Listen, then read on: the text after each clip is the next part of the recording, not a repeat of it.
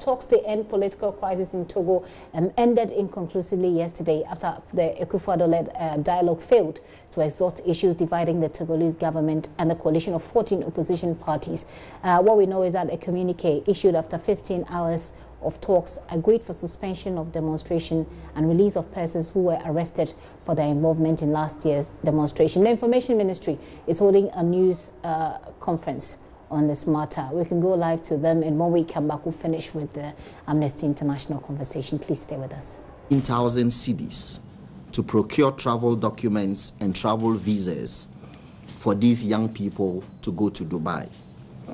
These recruitment agencies solicit the assistance of travel and tour operators who act as sponsors of the visa applications for a fee. Meanwhile, the visas that they secure for these young people are tourist visas, which have only 3 months validity.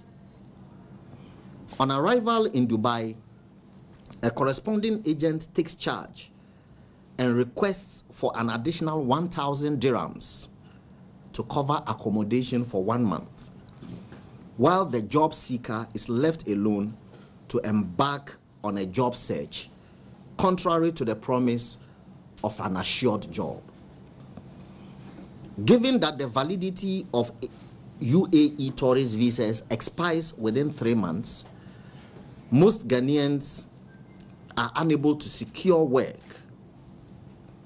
within the period and hence become illegal residents.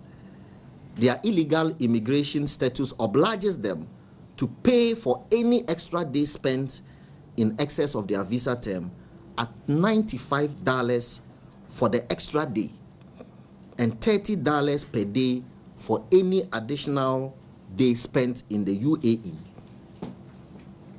when they want to leave. This is what has ensured that 500 become stranded. Meanwhile, the Consulate General in Dubai has been in regular contact with the stranded Ghanaians and is working on getting them the necessary support to return home. We wish to take the opportunity to remind Ghanaians that the ban on exportation of labor from Ghana to the Gulf is still in place.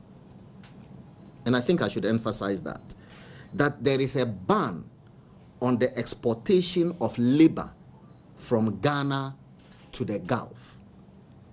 Meanwhile, the Ministry of Employment and Labor Relations, in collaboration with the Ministry of Foreign Affairs, the Ministry of Interior, and the Ministry of Gender and Social Protection, are working to ensure that bilateral agreements are reached between Ghana and the states in the Gulf before the ban is lifted. Now, point number 2. Force meeting on the ECOWAS single currency program.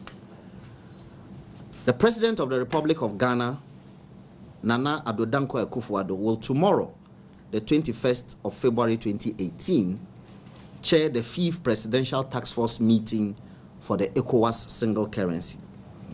In attendance will be presidents from Côte d'Ivoire, Niger, and Nigeria.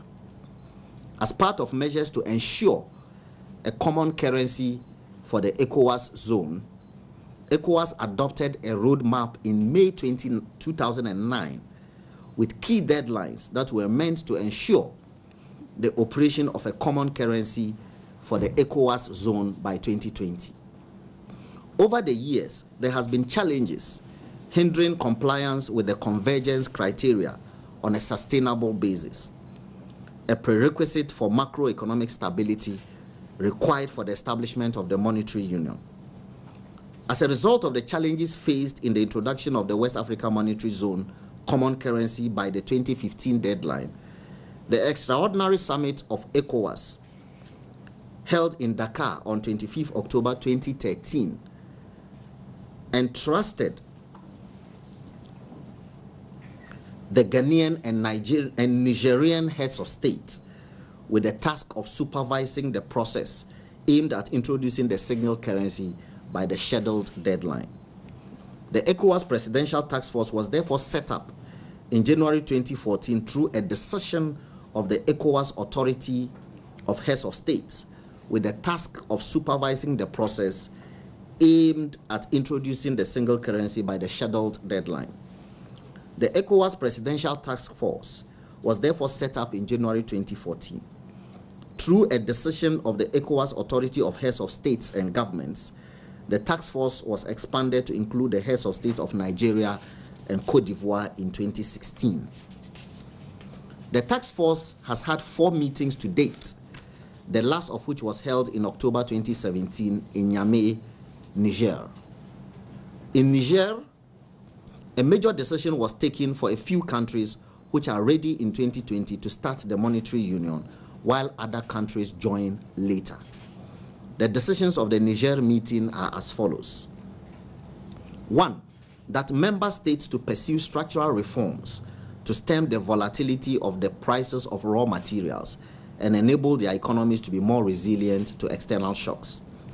2, member states to take measures, including the attainment of the convergence criteria necessary for the creation of the ECOWAS single currency by 2020. 3, member states to strengthen multilateral surveillance, including the use of international monetary institutions.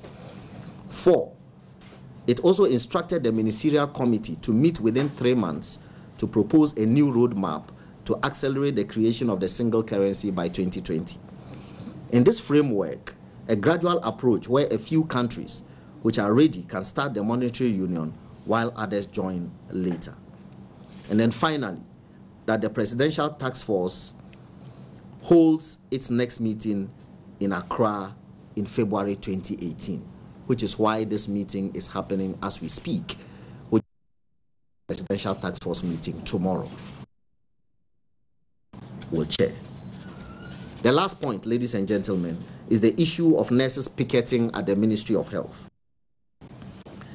It has come to the notice of government that since yesterday, nurses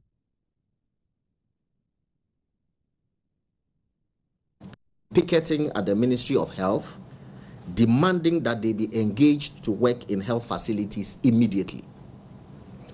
Government wishes to appeal to them to discontinue the picketing and go home, whilst the Minister for Health works to get them placement, as has been assured. It is important to state that when we came into office in 2017, there was a backlog of graduates from 20 to 2015 to be absorbed.